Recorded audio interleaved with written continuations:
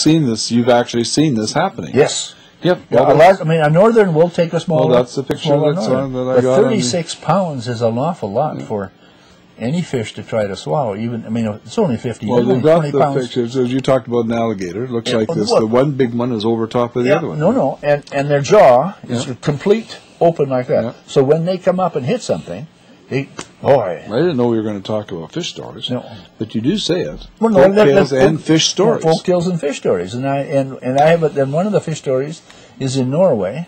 Yeah. But you got the Dragaduka. I also have a story in there about trolls picking, in Norwegian moltebear, what they call them cloudberries. Mm-hmm.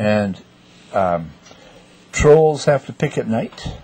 You know, I mean, cloudberries is something to conjure with, and the all kinds of stuff. I mean, berry picking is one big thing, both in Norway and in northern Minnesota. And I mean, it's a real summer idol. You get several families going out for cloudberries. This is Norway, cloudberries, and I mean, it's a wonderful thing because they're packing. The women are packing sandwiches. Young kids are running all around and being impatient, ready to go, and then the men. And when they start out, it's almost like a ship, because these outriggers are all the kids going on ahead. And then coming. And this is walking over the tundra, picking the on the way to. I mean, most of them are found next to forests. Yeah. What, you want me to? No. Next to the forest, but out in the open.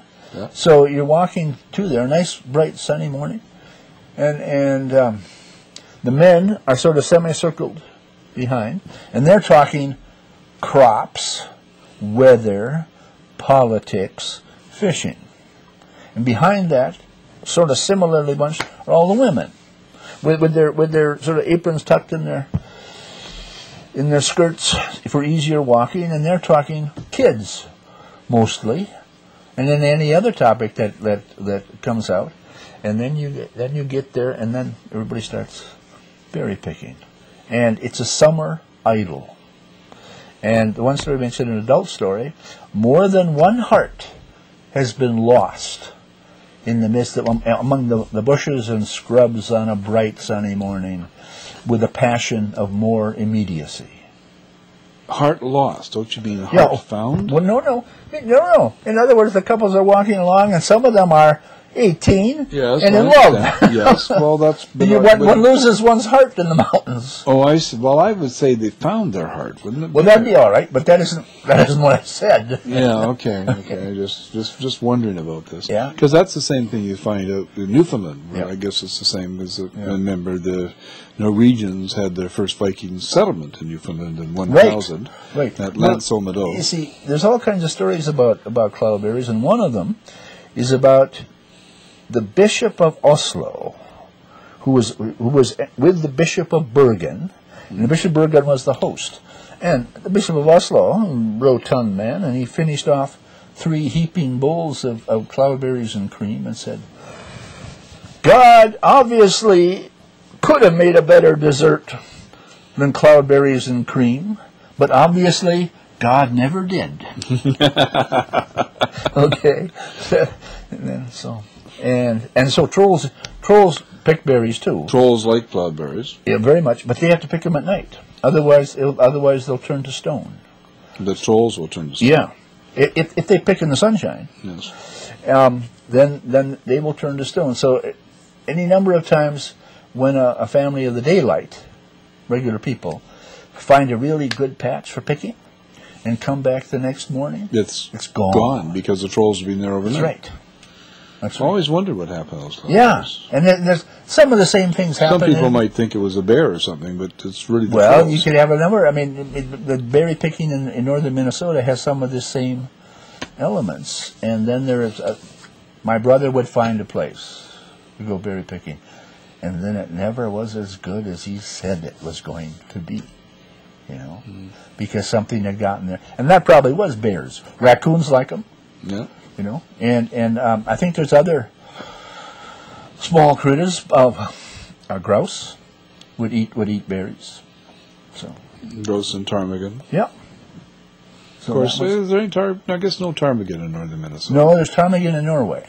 No, ptarmigan, or well, I've run out with David Hancock, of course, after whitetails and willow ptarmigan and rock ptarmigan. Ptarmigan turn white in the wintertime. But not in Scotland. Hmm? Not in Scotland. Not in Scotland. I didn't know that. The red grouse of Scotland is the willow ptarmigan of North America. Okay. And it's exactly the same. The blood type. Were they imported by the Scots? No, they're just along that northern hemisphere. Okay. And it's exactly the same bird, except that the red grouse doesn't turn white in the wintertime. Isn't that so that's, because they do turn? But they turn in Norway. This is like snowshoe hares. Are gray all summer long into the fall. Yep. There's three kinds of ptarmigan. And then they turn white. 3 kinds of ptarmigan. There's the white-tailed ptarmigan, which is the most common. The willow ptarmigan, which is the second most ptarmigan, and is the red grouse of Scotland, and the rock ptarmigan, which is really rare and hard to find. There's also a sharp-tailed grouse. Yep, absolutely. And that's in a corner of Minnesota and also into Manitoba. Lots of sharp-tailed grouse. Good stuff. Yep. Good stuff. Anyway, we're just about out of time, I think, and I see that Ellen Thompson has come in over there and is wandering around. She's not going to come on the air. She's not going to come on the air. I heard that. She came to look at Mr. Swingle. Dr. Swingle's going to be here in another hour. Okay. But I'm going to kick you out of here. Yep. And you didn't expect to be here an hour ago. I didn't. I mean, the phone call was an absolute... I knew that you were interviewing Swingle. Tonight. But I had no idea. But you didn't know I was going to interview you No, you phoned. And your wife's secretary phoned, and I phoned back, and you said, be here by 6. You're going to go on at 6:30. And you got here at 6 o'clock or 6:05 or so, and you went on at 6:30. Yeah. Now, mind you, the first half hour we didn't get on the air because we had technical problems. Some wire was not thin, and we had no sound. We had a great picture, but no sound. Are we off now, or are we? No, we're still on the air. Okay. So why don't you give us a break then? Oh, let me just remind everybody, the book we've been talking about is Folk Tales and Fish Stories. Folk Tales and Fish Stories. Written by Dr. Christopher Paulson, illustrated by his son Kai.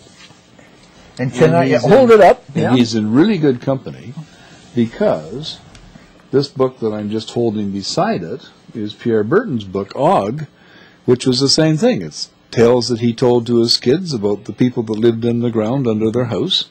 And his daughter, Patsy, illustrated it. Yeah. Weird, eh? No. I also want to say that, the publishing house is called Mop House. And on the inside cover, the title page, you'll find the address and a phone number in case you want to call. What is your phone number? 604 929 3876. And I'll give you my email. You got an email too? I got an email. Oh. And that's Paulson at sfu.ca. So that's Paulson, Paulson at sfu.ca. And SFU is Simon Fraser University. Right. Isn't that nice? Even though you're retired, they made you retire, they still let you use an email address. One of the few perks of retirement. Chris, thank you. Thank you. It's been a pleasure. Thanks a million.